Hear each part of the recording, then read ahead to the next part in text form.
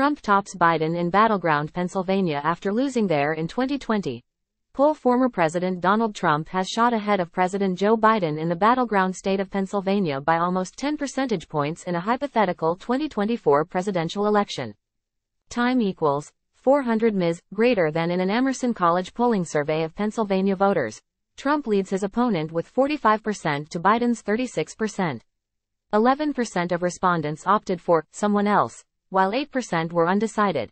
Democrats target Republicans in Biden districts over House Speaker vote. Biden, despite calling Delaware home, often recalls his Pennsylvania roots.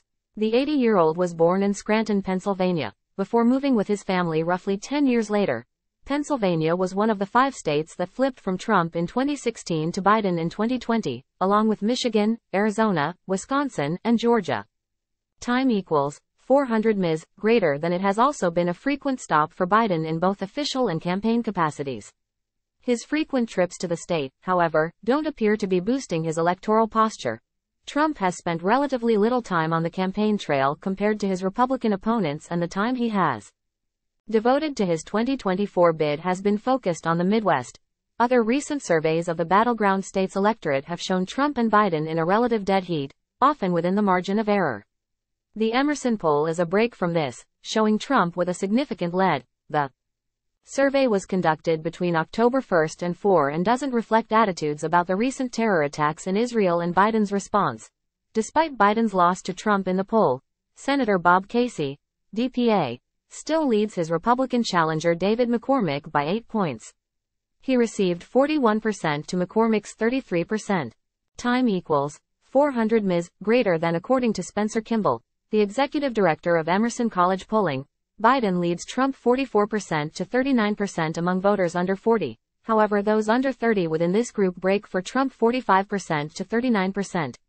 An additional group that splits their ticket include voters whose highest level of education is a high school degree or less. These voters break for Trump 53% to 27%. He added, the non-college educated share for Trump in the Pennsylvania poll is a marked increase over his support with the group in national measures, which was 49% to Biden's 36%. His growth in support among those without a college degree is significant, particularly as the United Auto Workers strike continues in the Midwest and labor unions come into focus ahead of 2024. Both Biden and Trump have been courting workers throughout Ohio, Missouri, and Michigan who are striking against the Big Three automakers, Ford, General Motors, and Stellantis. The president recently made history by joining workers on the picket line, while Trump made a rare trip to Michigan, skipping the second Republican debate, in order to speak to current and former UAW members. Click here to read more from the Washington Examiner. Pennsylvania is similarly home to a significant number of union workers, and manufacturing makes up a sizable part of its economy.